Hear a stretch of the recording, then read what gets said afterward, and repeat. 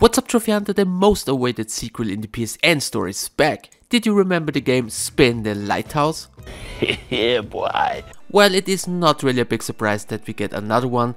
This time the game is called Spin the Book, but it's a bit different. To be honest, the only good thing about this sequel is not the gameplay, it's they reduced the price to $1.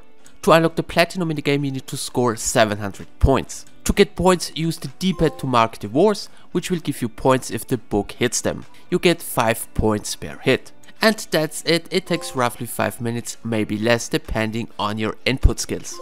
The game is only available on PS5 and comes with 2 stacks, Europe and North America. And this is already everything you need to know, there is nothing more, nothing less.